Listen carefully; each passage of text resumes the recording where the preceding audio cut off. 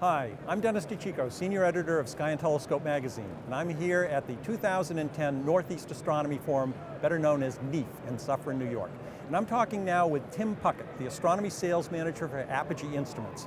Apogee builds very high-end CCD cameras, and they've been in business, you've been mailing CCD cameras for at least 20 years now, right? Almost 20 years. Yeah, almost 20 years. But before I get started, I want to say something. Last year, Tim isn't just a sales manager, Tim is also a user of this equipment. For many years he's been observing and imaging the skies, going all the way back to the days of film. And last year there was a little bit of excitement just before NEAF because Tim has formed an international group to search for supernovae in galaxies. And last year, in the days just before NEAF, they discovered a new supernova. So it was a little bit of news here.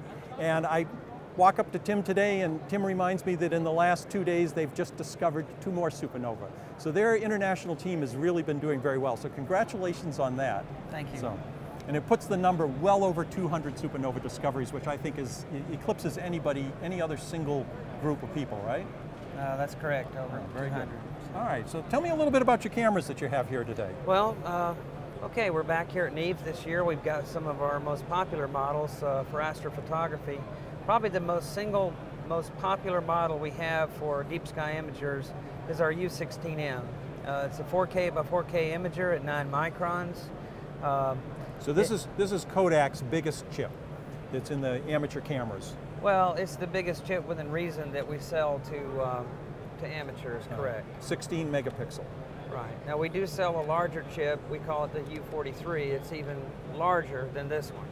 But for the amateur market, the 4K by 4K 9 micron is much better suited simply because, you know, pixel per arc second for scaling issues, you know, for the proper arc seconds per pixel, you definitely want to have something that matches your telescope. This one can be bend 2 by 2, which works out to be 18 microns, or you can run it without bending at 9 microns. So that one is sort of a general all-use camera, at least for most of our consumers. Yeah, very high sensitivity as well. The high sensitivity on this one is not that high. It's maybe about 60%, 65%, but you are getting a lot of real estate with that size camera. You're getting a big chip for a really good price, which just, you know, 4 or 5 years ago, a chip like that would cost you $30,000 or $50,000. So things have certainly come down in price, and they're a lot more affordable today.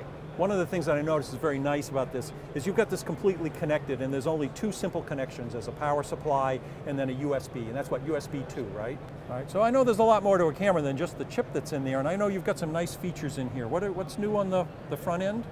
Well, we've got 2 knife edge baffles now in the system. There's one inner baffle and one outer baffle. These are basically just black knife edges. These are stainless steel, and they're a special coating on them. So I know with these large chips, that helps eliminate a lot of stray light that's bouncing around inside of a telescope. And also, I mean, we've got the shutter open in this case, but the shutters in your cameras are well known for being very high-end shutters. The cameras have a Mel's Griot shutter. They're a pretty expensive shutter, pretty reliable shutter. The mean time to failure on these is about 1 million cycles. 1 million cycles. Yeah.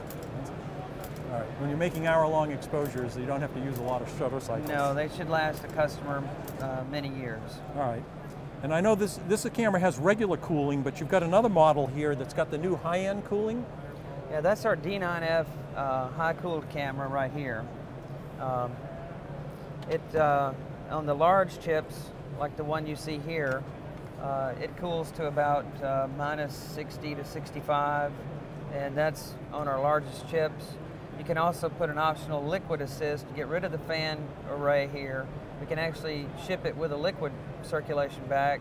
Say if somebody's wanting to do spectroscopy or some way that they don't want any air currents or anything in an application, we could actually give it to them with liquid cooling. But the one you're seeing here has fan cooling. All right, so in other words, just with air cooling and the thermoelectric cooler, you can drop the temperature, you said 65 degrees Celsius below the ambient. Right. Does the liquid go even further than that? I think the liquid is a little bit lower than that. So, Tim, tell me a little bit about the filter wheels. This is the new AFW57S, the latest revision of this filter wheel. It has more ribbing in it, has more screws for stability. It also has a new knife edge baffling system in it. This is actually a coated stainless steel. It also has mechanical positioning where it'll actually go back against a detent, and so you get precise positioning on every filter wheel position, which is important for photometry. Yeah, that's important if you want to do flat fielding, and if you got a little bit of dust on your filter, it needs to come back to exactly the same spot each time. So this, in addition to just rotating, what it does when it gets to where it's going to go, it actually goes back against a hard stop to critically fix that position. So, and I do like the knife edge baffle in there. Once again, ability to reduce stray light scattered around in the telescope, prevent it from getting from the CCD. And as you said, you've got nice new, stronger structure here for the mounting.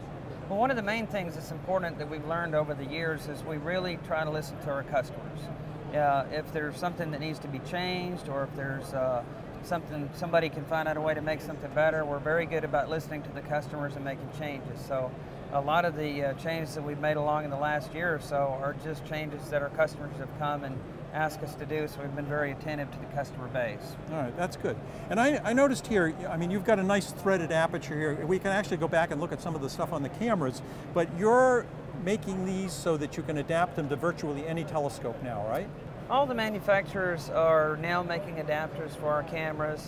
Takahashi Teleview, this Planewave, RC Optical. There's a lot of different places now that make adapters for us.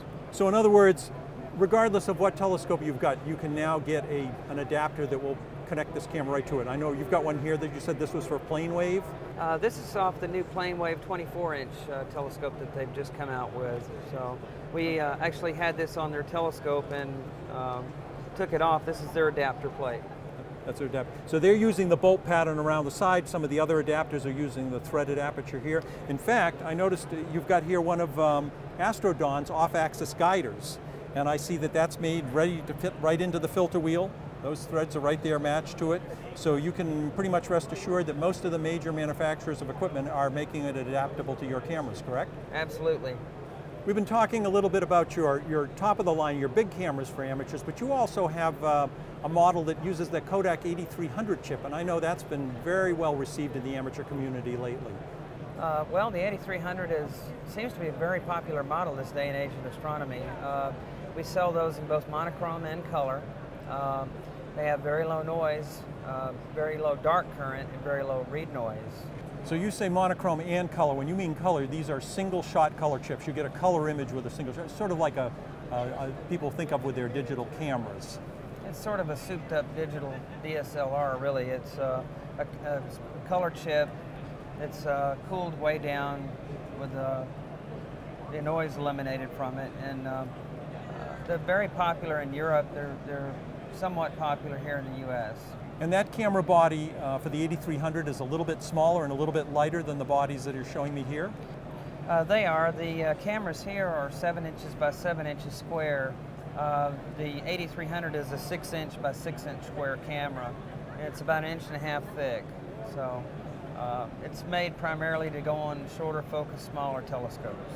I know that some of the world's best astrophotographers are working with Apogee cameras. I mean, you've got quite a display of images here that have been taken recently. We're really grateful to all the users we have, and we also have a very active Yahoo users group, and we invite everybody to come and join our users group and be part of the experience. What's the name of that? It's a Yahoo group, and the name is? It's the Apogee Yahoo group. Apogee Yahoo group. Actually, it brings up a good point. If people want more information on any of these cameras, they can go to your website. It's ccd.com. www.ccd.com. Well, Tim, I want to thank you very much for telling me about your cameras and the images that people have been taking with them, and I wish you luck in the future. I'm Dennis di Cicco, Senior Editor for Sky and Telescope Magazine here at the 2010 NEAF Conference in Suffern, New York.